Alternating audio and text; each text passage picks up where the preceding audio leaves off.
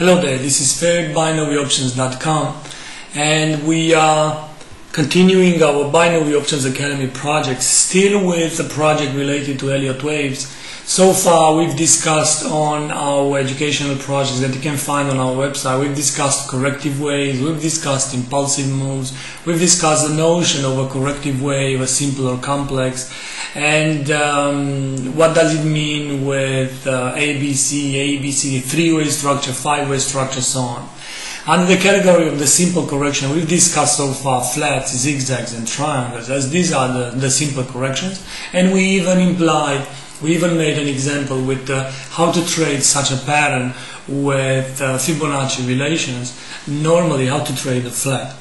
This project relates to a concept that is a bit unknown or not unknown, that raises a lot of question marks when it comes to trading. I'm talking about, or when it comes to counting waves with Elliott waves, I'm talking about the concept or the notion of an X-wave. Well, an X-wave is so-called, or is being called, an intervening wave. An intervening wave, or a connecting wave. Intervening X-wave, connecting X-wave. What is the purpose of the X-wave? Well, the X-wave makes the difference, or makes the transition from a simple to a complex correction. If it is a simple correction, it can be either a flat or a zigzag or a triangle. If it is a complex correction, then you will have a flat, an X-wave, and then another correction will be a complex correction. Or you'll have a zigzag, an X-wave, and then another flat, and it will be a complex correction. Or you'll have a triangle. Actually, the triangle is not possible to be the first correction. You will have a zigzag, an X-wave, and a triangle, and that is also called a complex correction.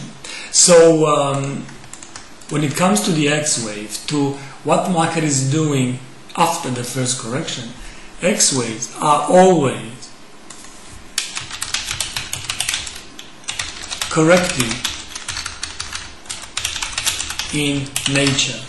So we are talking about a corrective wave always for the X-wave. Now, the thing is that the X-wave as well can be a simple correction or a complex correction of a lower degree.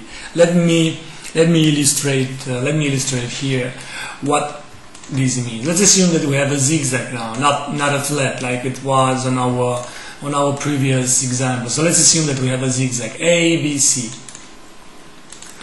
So this is a wave A. This is the B wave, and this is a C wave. Now if it is a zigzag now, we have an ABC in the sense that wave A has a five-way structure, B wave is a corrective wave, C wave has a five-way structure. It is an impulsive move or a motive wave if you want. And then the X wave to the upside, if it's a complex correction, it means that the X wave, let's say this is the X wave, will have